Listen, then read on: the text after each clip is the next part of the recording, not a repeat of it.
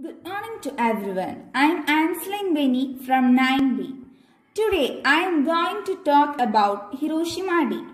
76 years ago, the then President of USA, Harry S. Truman, took a decision. He decided to use nuclear weapons against Japan, with whom they were at war. A decision which annihilated thousands of people, ironically in the name of saving thousands of lives from the unending war.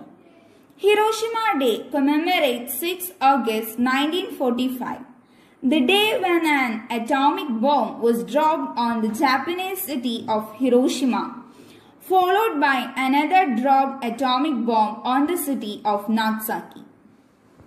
It is the only instance in human history where a nation used nuclear weapon against another nation. The bombings effectively ended World War II by bringing about the surrender of Japan. But at a terrible price, the two cities were destroyed and casualties, mostly civilians, were estimated at around 2 lakh, with many more people dying later from injuries and illness. The bomb-coated little boy destroyed 70% of the buildings in Hiroshima, and generations suffered due to the effects of radiation. The incident shook the world and brought into light and the terrible after effects of nuclear warfare. Anti-war movements and nuclear disarmament movement strengthened around the world. While the debate over the US decision to bomb still continues, Hiroshima Day is now a focus for anti-war and anti-nuclear discussions and demonstrations. The collective vision, dedication and hard work of Japanese people powered Japan to rise from rubble, and today Japan is world's third largest economy.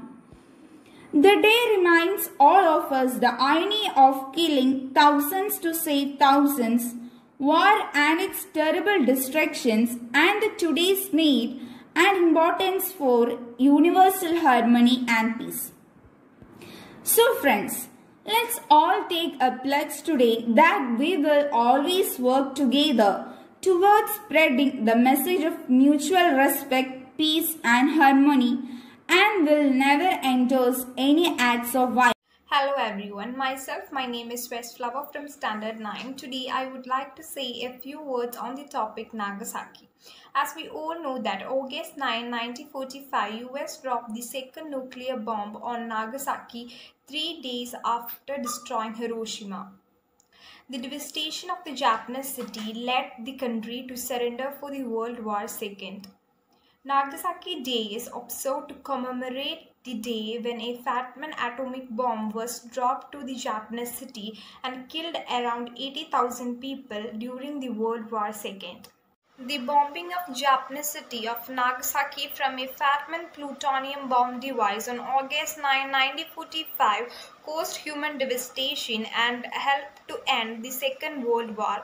Today, Nagasaki Day is observed across the world to promote peace and create awareness for the threat of a nuclear bomb.